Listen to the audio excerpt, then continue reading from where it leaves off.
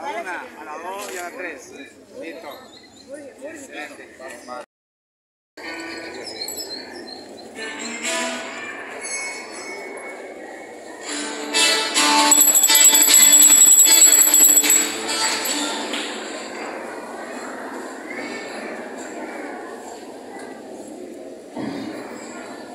Muy buenos días, queridos hermanos.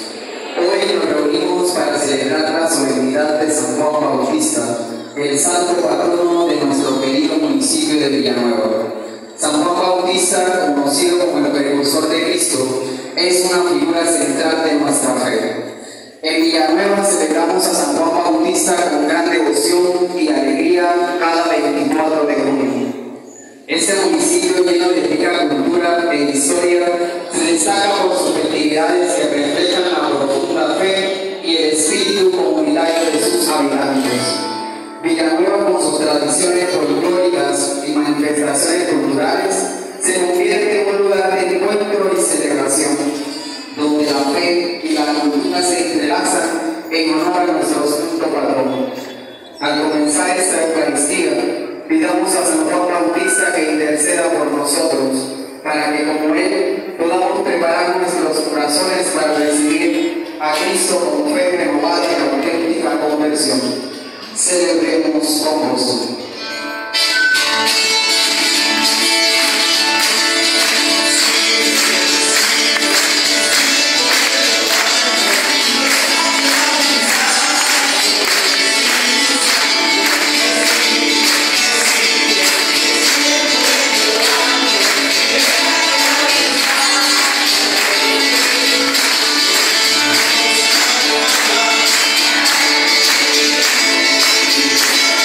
Thank you.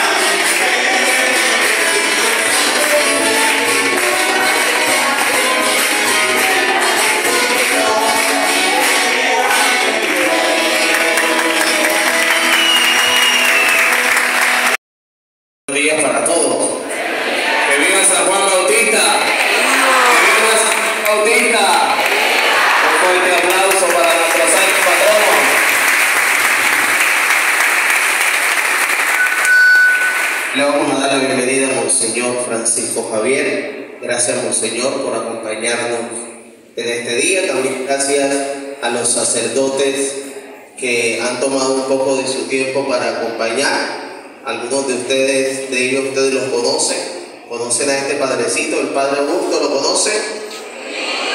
¿Será que lo conocen? ¿Conocen a este chiquitico?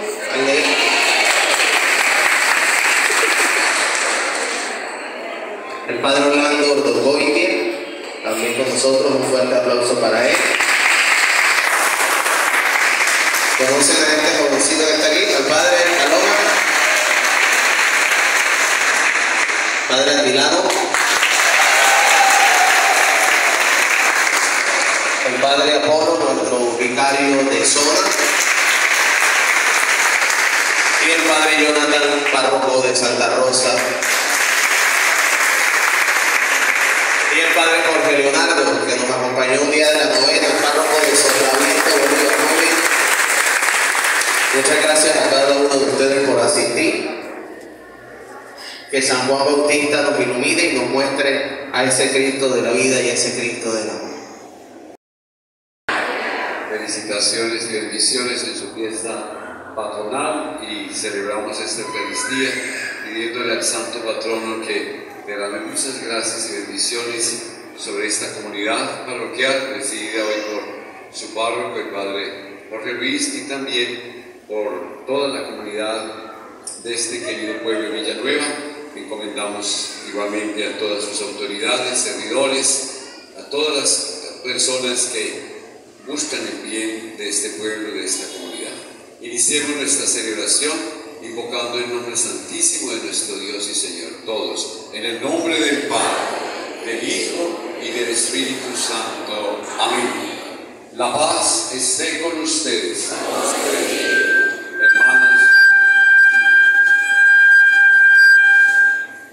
Hermanos y hermanas, para celebrar dignamente estos sagrados misterios, reconozcamos humildemente nuestros pecados. Digamos juntos: yo confieso ante Dios Todopoderoso y ante ustedes, hermanos, que he pecado mucho de pensamiento, palabra, obra y omisión, por mi culpa, por mi gran culpa. Por eso ruego a Santa María, siempre Virgen, a los ángeles y a los santos, y a ustedes, hermanos, que intercedan por mí ante Dios nuestro Señor. Dios Todopoderoso, tenga misericordia de nosotros, perdone nuestros pecados y nos lleve a la vida eterna. Amén.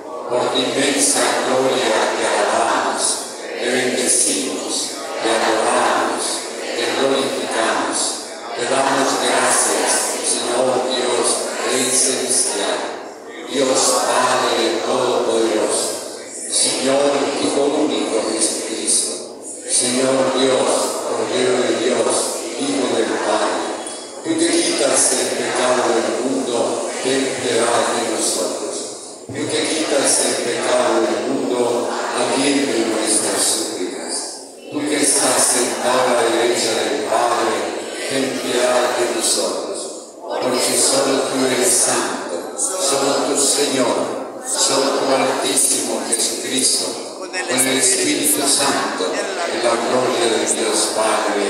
Amén. Oremos. Oh Dios, que suscitaste a San Juan Bautista para preparar a Cristo un pueblo bien dispuesto, concede la gracia de la alegría espiritual y guíanos a todos por el camino de la salvación y de la paz, por nuestro Señor Jesucristo, tu Hijo, que vive y reina contigo en la unidad del Espíritu Santo y es Dios por los siglos de los siglos.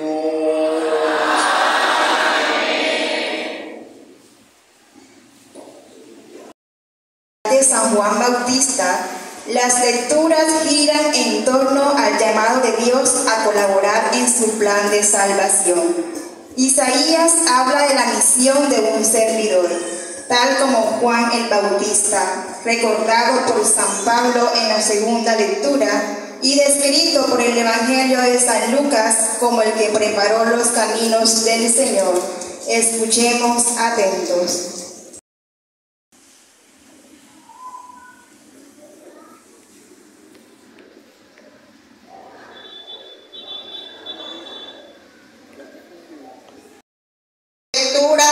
Del profeta Isaías. Escuchadme, islas, atended, pueblos lejanos. Estaba yo en el vientre y el Señor me llamó, en las entrañas maternas, y pronunció mi nombre. Hizo de mi boca una espada afilada, me escondió en la sombra de su seno. Me hizo flecha bruñida, me guardó en su aljaba y me dijo: tú eres mi esclavo, Israel, de quien estoy orgulloso. Mientras yo pensaba, en vano me he cansado, en viento y en nada he gastado mis fuerzas. En realidad, mi derecho lo llevaba el Señor. Mi salario lo tenía mi Dios. Y ahora habla el Señor, que desde el vientre me formó siervo, me honró el Señor y mi Dios fue mi fuerza. Es poco que seas mi siervo y restablezcas las tribus de Jacob y conviertas a los supervivientes de Israel. Te hago luz de las naciones para que mi salvación alcance hasta el confín de la tierra. Palabra de Dios.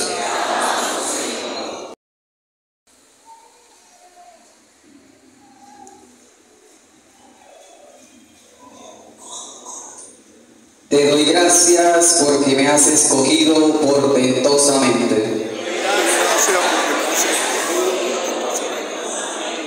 Señor, tú me sondeas y me conoces. Me conoces cuando me siento o me levanto. De lejos penetras mis pensamientos. Distingues mi camino y mi descanso. Todas mis sendas te son familiares.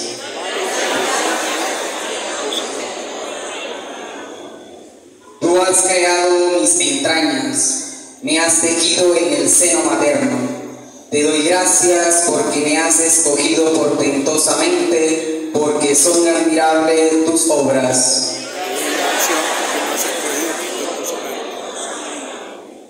Conocías hasta el fondo de mi alma, no desconocías mis huesos, cuando en lo oculto me iba formando y entretejiendo en lo profundo de la tierra.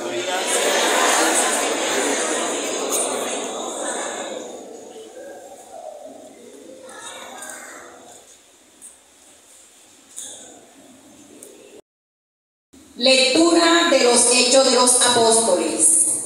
En aquellos días, decía Pablo, Dios suscitó para nuestros padres a David como rey suyo y sobre este atestiguo. Encontré a David, hijo de Jesé, hombre conforme a mi corazón, que cumplirá todos mis preceptos, de su descendencia según lo prometido. Sacó Dios un Salvador para Israel, Jesús. Juan, antes de que él llegara, predicó a todo el pueblo de Israel un bautismo de conversión, y cuando estaba para acabar su vida, decía: yo no soy quien pensáis, sino que viene detrás de mí uno a quien no merezco desatarle las sandalias. Hermanos, descendientes de Abraham y todo lo que teméis a Dios, a vosotros se os ha enviado este mensaje de salvación. Palabra de Dios.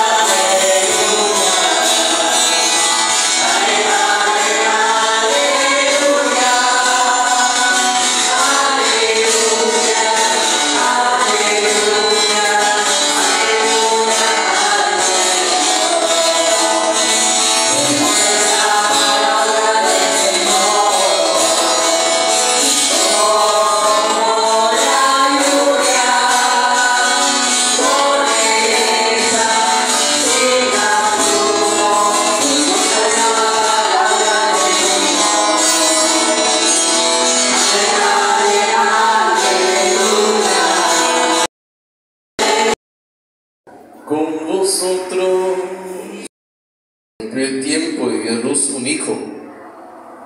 Se enteraron sus vecinos y parientes de que el Señor le había hecho una gran misericordia y la felicitaban.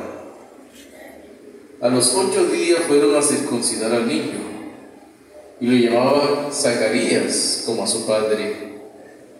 La madre intervino diciendo: no, se va a llamar Juan. Le replicaron: ninguno de tus parientes se llama así. Entonces preguntaban por señas al padre cómo quería que se llamase. Él pidió una tablilla y escribió: Juan es su nombre. Todos se quedaron extrañados. Inmediatamente se le soltó la boca y la lengua y empezó a hablar bendiciendo a Dios. Los vecinos quedaron atemorizados y corrió la noticia por toda la montaña de Judea. Y todos los que lo oían reflexionaban diciendo: ¿qué va a hacer este niño? Porque la mano de Dios estaba con él. Y el niño creció y aumentó en espíritu, y estuvo en los desiertos hasta los días de su aparición ante Israel. Palabra del Señor.